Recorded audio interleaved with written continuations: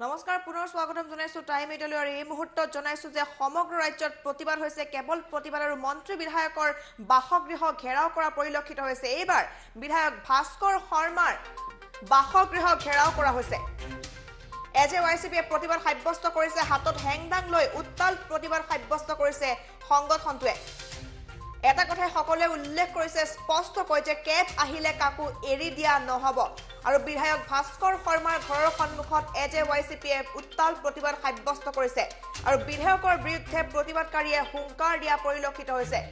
আমি জনাইছো মাৰ্ঘাৰিটাৰ বিধায়ক ভাস্কৰ শৰ্মাৰ ঘৰৰ সন্মুখত এবাৰ প্ৰতিবাদ কৰা হৈছে এজেৱাইচিপিয়ে হাতত হেংদাং লৈ গৈছে আৰু ভাস্কৰ শৰ্মাৰ ঘৰৰ সন্মুখত উত্তাল প্ৰতিবাদ সাব্যস্ত কৰিছে কেৱল এটা কথাই কৈছে যদিহে নাগৰিকত্ব সংশোধনী বিধেয়কখন আহে তেনেহলে কাকো এৰি দিয়া নহব কি মন্ত্ৰীয়ে হওক বা বিধায়কে হওক বা অন্য কোনো লোকে হওক কাকো এৰি দিয়া নহব যিসকল লোকে এই বিধেয়কখনৰ সপক্ষে আছে সেই লোকসকলক কেতিয়াও এৰি দিয়া নহব বুলি উত্তাল প্ৰতিবাদ কৰিছে এজেৱাইচিপিয়ে দৃশ্যাংশ আহিছে দেখুৱাই লৈছে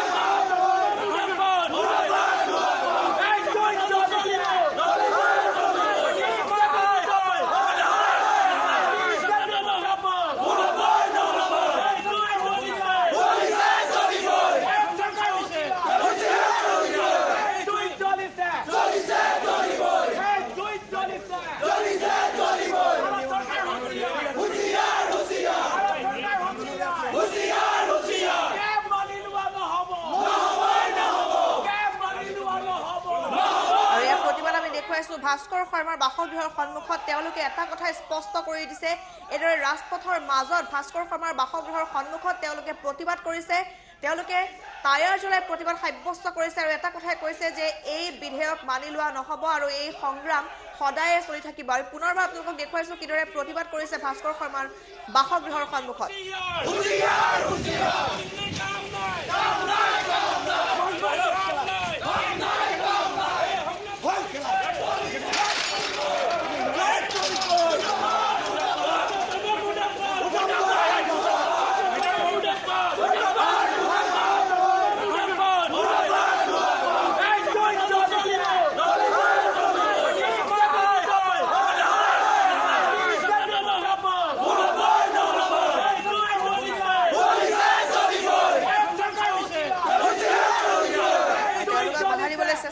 আৰক্ষীৰ লোক আছে প্ৰশাসনৰ লোক আছে আৰু এই প্ৰতিবাদকাৰীসকলক বাধা দিবলৈ চেষ্টা কৰিছে যদিও তেওঁলোকক পাৰা নাই কাৰণ শ শ লোক ওলাই আহিছে এজেৱাইচিপিয়ে প্ৰতিবাদ সাব্যস্ত কৰিছে ভাস্কৰ শৰ্মাৰ ঘৰৰ সন্মুখত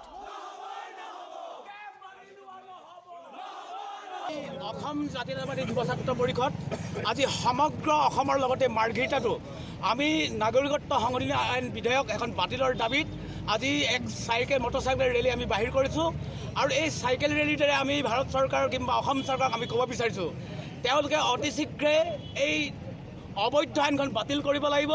আৰু তেওঁলোকে অসমীয়া জাতিৰ স্বাৰ্থত অসমীয়া ভেটিৰ স্বাৰ্থত এই আইনখন বিৰুদ্ধাচৰণৰ কাৰণে জাপি দিছে গতিকে আমি অসম জাতীয়তাবাদী যুৱ ছাত্ৰৰ পৰা তীব্ৰভাৱে আজিৰ এই মাৰ্ঘেৰিটাৰ ৰাজপথৰ পৰা সকীয়াই দিছোঁ আৰু লগতে তাৰ অনুগামী অতুল এজিপিৰ অতুল বৰা কেশৱ মহন্ত ফণীভূষণ চৌধুৰী সকলোকে সকীয়াই দিছোঁ তেওঁলোকে যেন তেওঁলোকৰ হুমতি ঘূৰি নাহে বিজেপি চৰকাৰৰ হুমতি ঘূৰি নাহে তেন্তে অনাগত সময়ত আজি ৰাজপথত আমি হেংদাং লৈ প্ৰথমতে খাৰা হৈছোঁ মাৰ্ঘেৰিটাৰ যুৱ ছাত্ৰ পৰিষদে আজি প্ৰথমতে হেংদাং লৈ খাৰা হৈছোঁ অনাগত দিনত এই খামচৰ পৰা হেংদাং কিন্তু নেৰিব এতিয়া হুমতি থাকোঁতে এই বিজেপি চৰকাৰ আমি সকীয়াই দিছোঁ এজিপি চৰকাৰ সকীয়াই দিছোঁ সৰ্বানন্দ সোণোৱালক সকীয়াই দিছোঁ নৰেন্দ্ৰ মোদী সকীয়াই দিছোঁ তাৰ উচিষ্ট খোৱা হিমন্ত বিশ্ব শৰ্মাক সকীয়াই দিছোঁ অমিত শ্বাহ সকীয়াই দিছোঁ মাৰ্ঘেৰিটাৰ ৰাজপথৰ পৰা নহ'লে কিন্তু মাৰ্ঘেৰিটাৰ ৰাজপথৰ পৰাই আজিয়েই আমি এই হেংদাং ল'বলৈ কিন্তু আজি সাজু হৈছোঁ আজি অসম জাতীয়তাবাদী যুৱ ছাত্ৰ পৰিষদৰ উদ্যোগত সমগ্ৰ অসমতে আজি মটৰচাইকেল ৰেলী গ্ৰহণ কৰা হৈছিলে কেবৰ বিৰুদ্ধে আৰু আজি ইয়াৰ মাৰ্ঘেৰিটাৰ যি জনপ্ৰতিনিধি ভাস্কৰ শৰ্মা এই ভাস্কৰ শৰ্মাৰ ঘৰ ঘেৰাও কৰি আমি প্ৰতিবাদ সাব্যস্ত কৰিছোঁ গতিকে ক'বলগীয়া বৰ বিশেষ নাই কেব কোনো কাৰণত আমি মানি নলওঁ গতিকে আমি গণতান্ত্ৰিক প্ৰক্ৰিয়াৰে আমি যিমানখিনিলৈকে যাব পাৰোঁ আমি যাম কিন্তু অনাগত দিনত কিন্তু পৰিস্থিতি ভয়ানক হ'ব। অসম জাতীয়তাবাদী যুৱ ছাত্ৰ পৰিষদে কিন্তু বিকল্প পন্থা হাতত ল'বলৈ বাধ্য হ'ব, আমাক বাধ্য নকৰাব। গতিকে অসম জাতীয়তাবাদী যুৱ ছাত্ৰ পৰিষদে এতিয়া পৰ্যন্ত আইনক সন্মান কৰি আছোঁ। গতিকে আইন অমান্যৰ দৰে আমি কাৰ্যসূচী হাতত ল'বলৈ কিন্তু বাধ্য হ'ম। গতিকে ইয়াৰ পৰা স্পষ্ট কথা, বিকল্প পন্থা ল'লে কিন্তু জুই জ্বলিব। এই বিকল্প পন্থা অসম জাতীয়তাবাদী যুৱ ছাত্ৰ পৰিষদক যাতে